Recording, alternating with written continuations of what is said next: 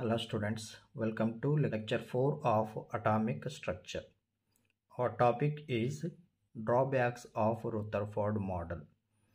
In previous lecture, we discussed about Rutherford model of atom. In that Rutherford model, nucleus present in the center of the atom, and around that nucleus, the electrons are revolved in a circular path. Now, our topic is drawbacks of Rutherford model. Rutherford model is like a solar system.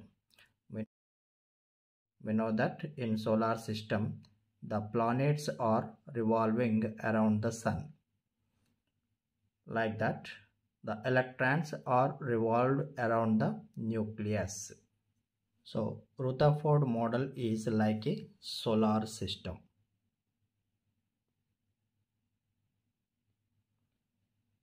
Nucleus playing a role of sun and electrons playing a role of planets. In the center of atom there is a nucleus, and around that nucleus electrons are revolving, and there is a Coulombic force K Q1 Q2 by R square between the electrons and nucleus. It is similar to that of gravity force. That gravity force is G into M1 M2 by R square. So here Q1 Q2 are charges, Q1 Q2 are charges, and R is the distance of separation of charges, and K is the proportionality constant. And in this gravity force, M1 M2 are masses, and R is the distance of separation of the masses, and G is the gravitational constant. And while electrons revolving around the nucleus in a circular path, they should lose energy and fall into the nucleus. Then atom should be collapsed, but it not happening, and he did not explain it. While electrons revolving around the nucleus. So this is the nucleus and this is the orbit.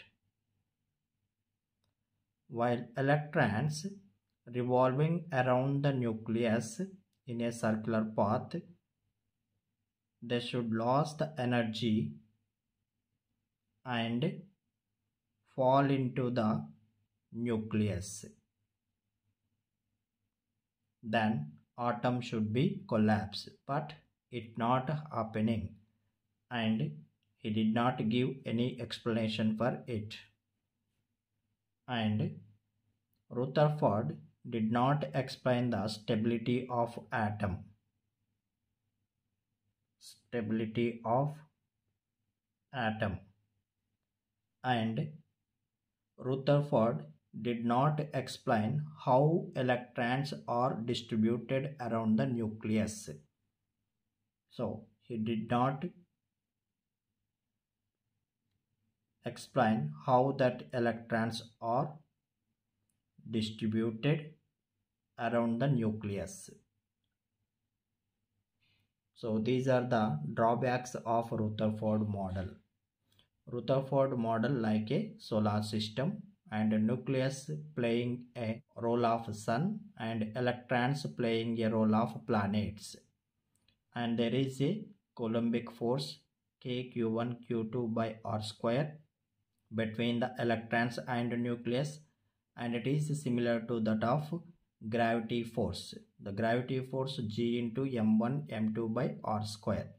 So here q1 q2 are charges and m1 m2 are the masses, and r is the distance of separation of charges, and here r is the distance of separation of masses, and here k is the proportionality constant and g is the gravitational constant. And while electron revolve around the nucleus in a circular path, they should lose the energy and fall into the nucleus. Then atom should be collapsed, but it not happening, and he did not give any explanation for it.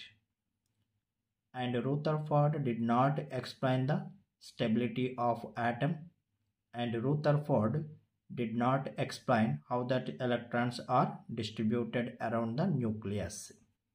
Let me draw that stable and unstable atoms. So this is the nucleus and this is the orbit. In that orbit electrons are revolving. So this is the stable atom and this is the nucleus, and electrons revolve around the nucleus and they can lose the energy and fall into the nucleus.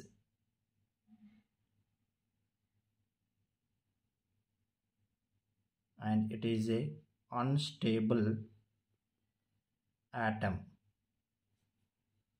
So these are the drawbacks of Rutherford model. Next one, development of Rutherford model leads to the Bohr's model. Niels Bohr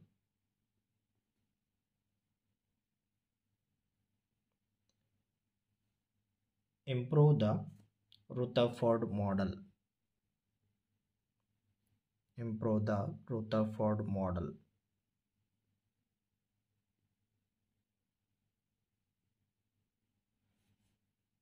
Two developments played a major role in the Bohr's model of atom. These are: number one, dual character of electromagnetic radiation. Dual character of electromagnetic radiation. These electromagnetic radiations possess both the natures, particle nature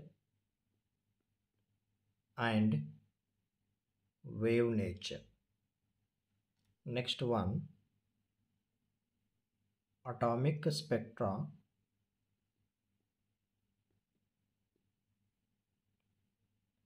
explained only by assuming quantized electronic energy levels in the atoms. Quantized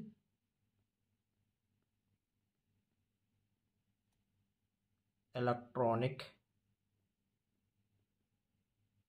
energy levels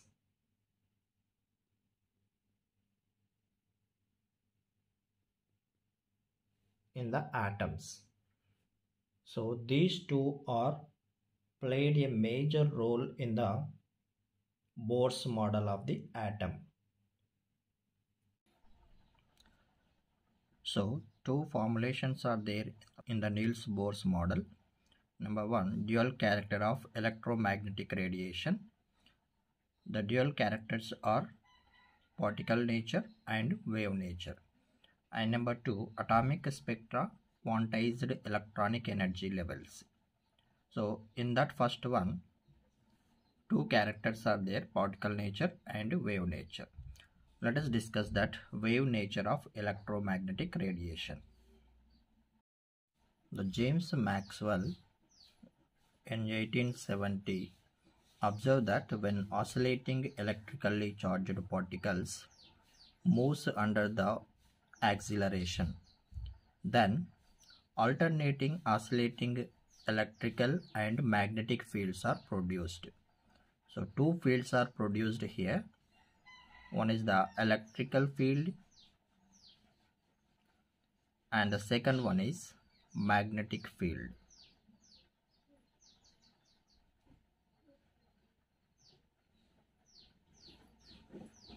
And these two fields are perpendicular to each other, and also these fields are perpendicular to direction of propagation of the wave. So these two are perpendicular to each other,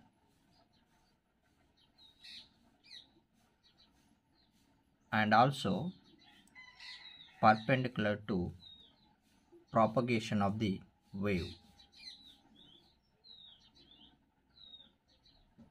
Propagation of the wave. And let me draw that diagram. So this is the diagram which shows the magnetic field and electric field.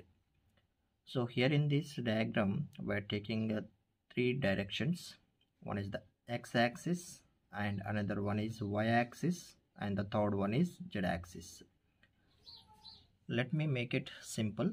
So here it is a z-axis, and this one is x-axis, and this is the y-axis. So these three axes are perpendicular to each other.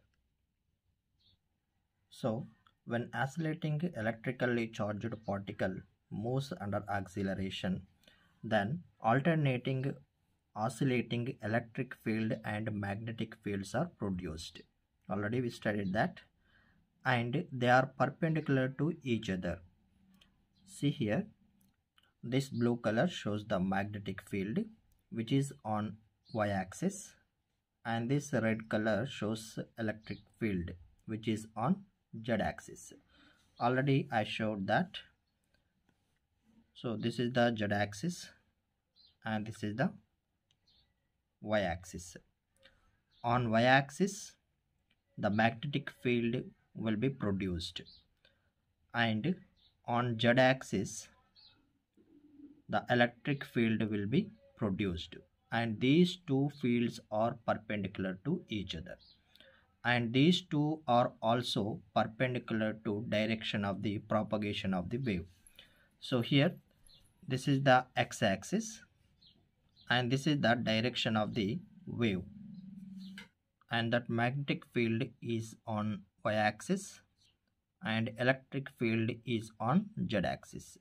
So these two are also perpendicular to direction of the propagation of the wave, and these fields are transmitted in the form of the waves called electromagnetic waves.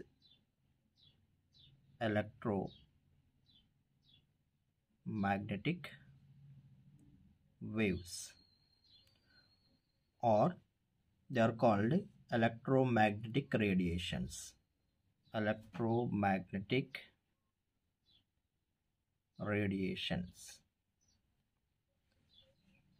And electromagnetic waves are unlike sound waves. Unlike sound waves.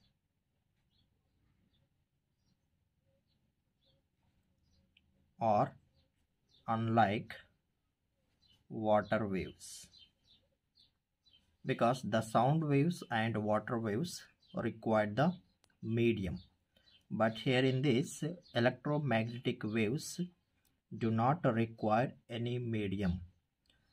They can move in vacuum also. And there are many types of electromagnetic radiations or electromagnetic waves with different wavelengths and frequency. The arrangement of different spectral lines in the increasing order of wavelength or decreasing order of frequency is called electromagnetic spectrum. The arrangement of different spectral lines in the increasing order of wavelength or decreasing order of frequency called electromagnetic spectrum. Let me draw that electromagnetic spectrum. So this is the electromagnetic spectrum. There are many types of electromagnetic radiations or waves with a different wavelengths and frequency.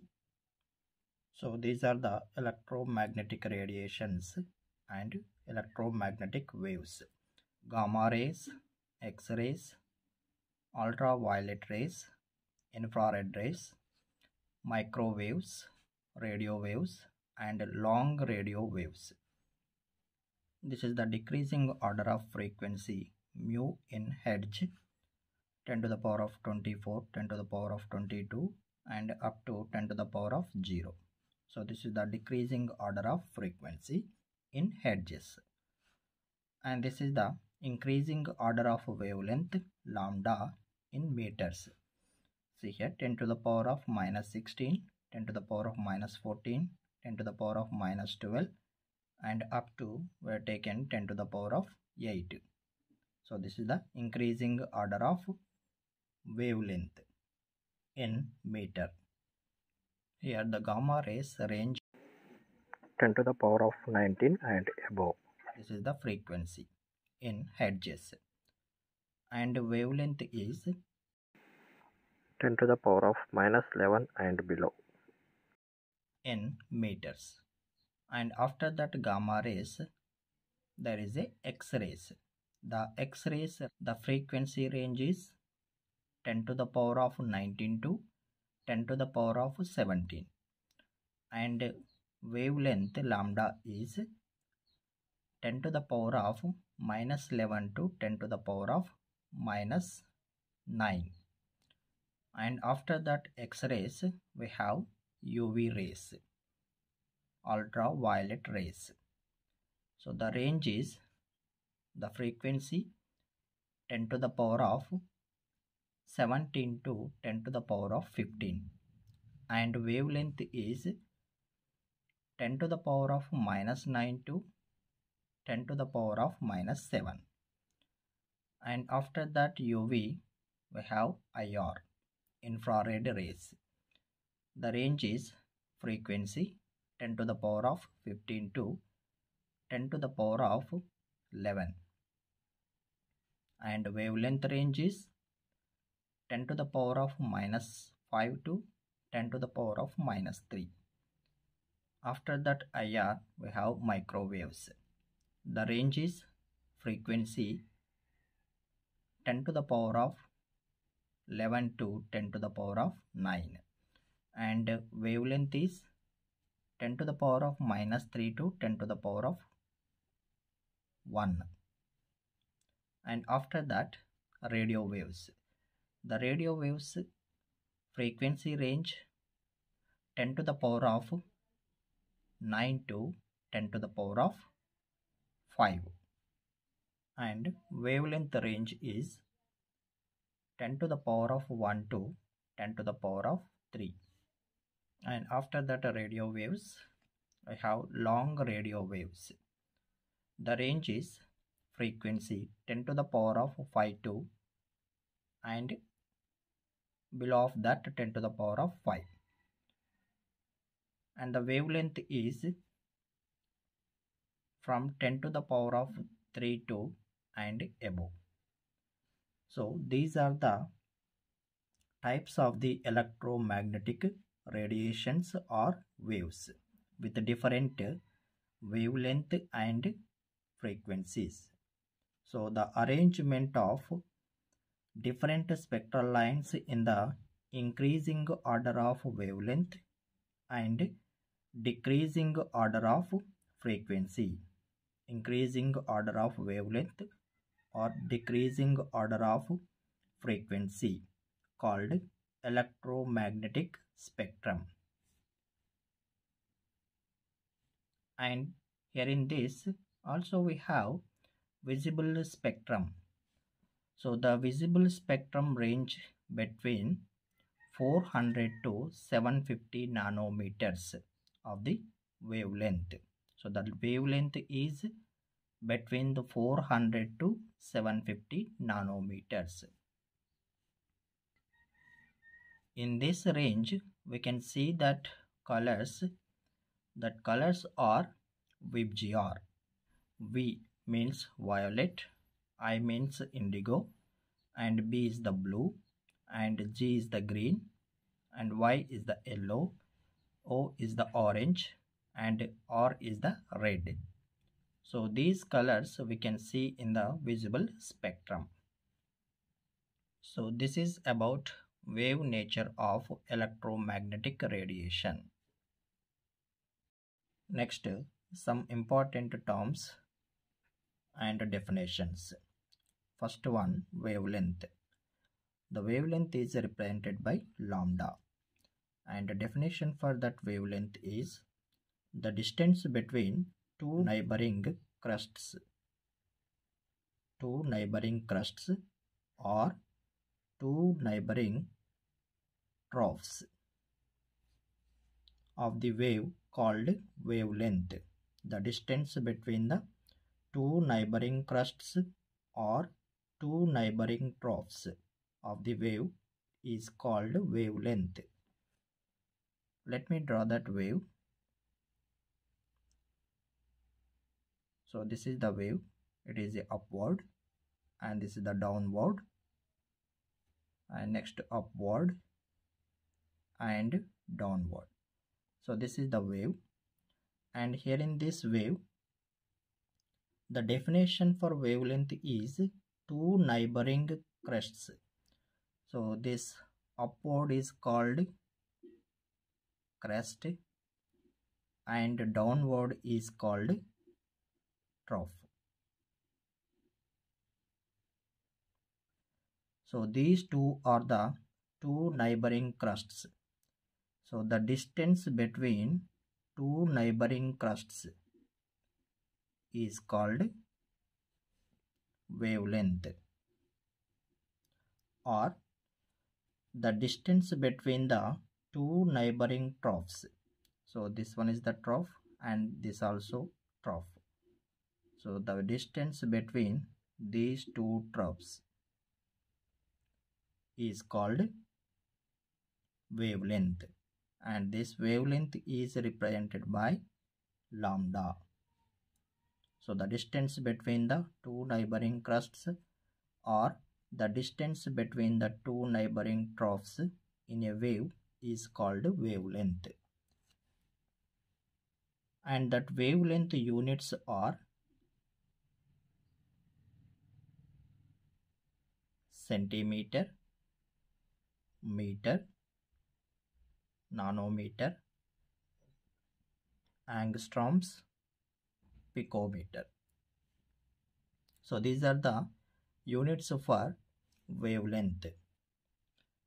And for that wavelength, the formula is lambda is equal to C by mu.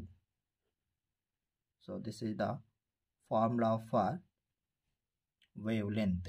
Lambda is equal to C by mu.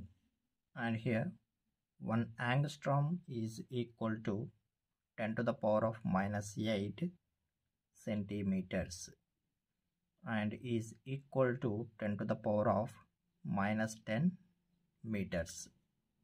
And 1 nanometer is equal to 10 to the power of minus 7 centimeter, or 1 nanometer is equal to 10 to the power of minus 9 meters. And 1 picometer is equal to 10 to the power of minus 10 centimeters, or 1 picometer is equal to 10 to the power of minus 12 meters. So the formula for wavelength is lambda is equal to C by mu. C is the velocity and mu is the frequency. And next one, frequency. That frequency is represented by mu. So the definition for frequency is the number of waves cross a particular point in 1 second called frequency. Here I am taking one particular point, and in this direction the wave is travel. So here so many number of waves travel in this direction, and I consider one point. So here the number of waves cross a particular point in 1 second is called frequency, and the formula for frequency mu is equal to c by lambda. And here the units for frequency are hertz or per second or CPS, cycle per second. And frequency is inversely proportional to its wavelength. So here this is the frequency and this one is the wavelength.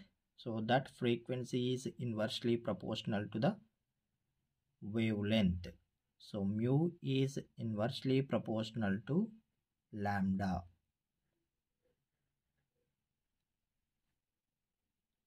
So this is about frequency. Next one, velocity. It is represented by c. And the definition for velocity, the distance traveled by the wave in 1 second is called velocity. Let me take one distance from here to here. This is the distance. So this distance traveled by wave in 1 second.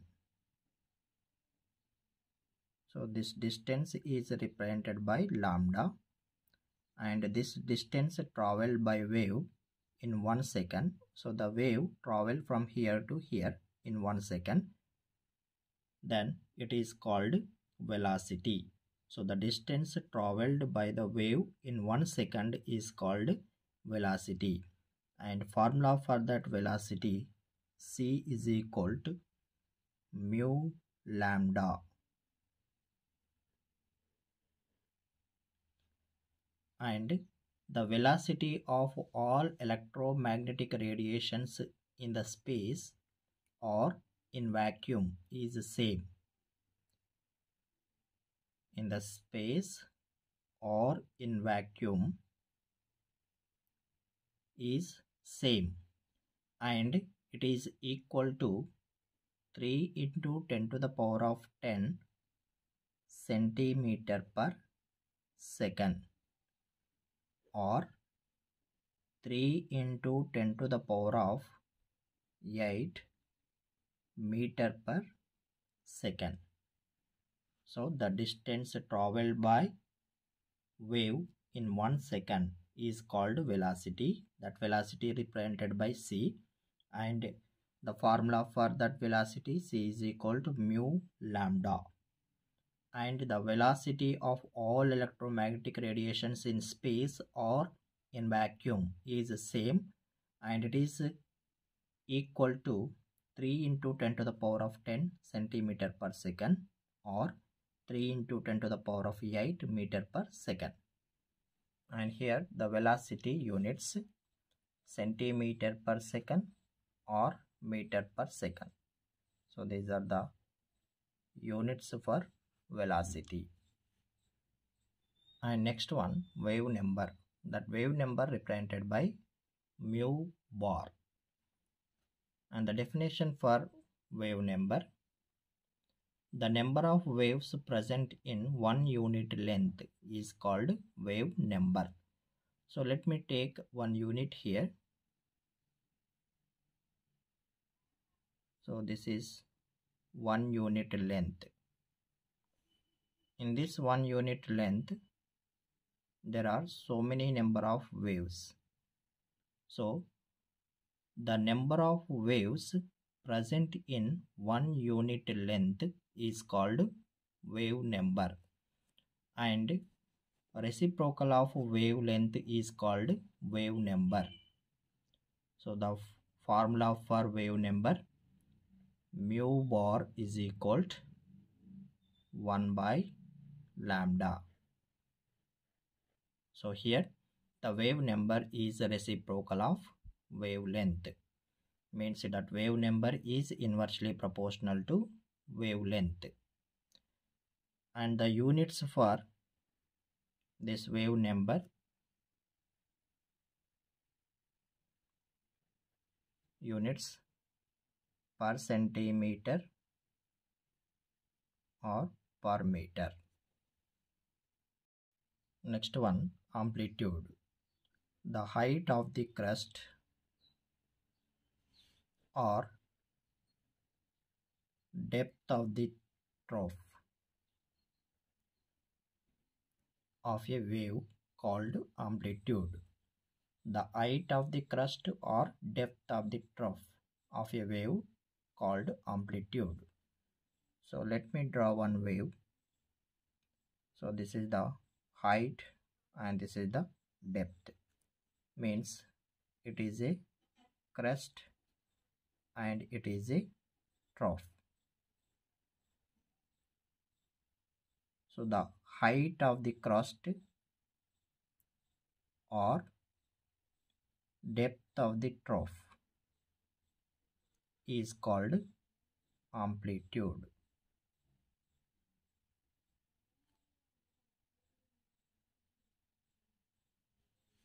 And amplitude determines the intensity or brightness of the light.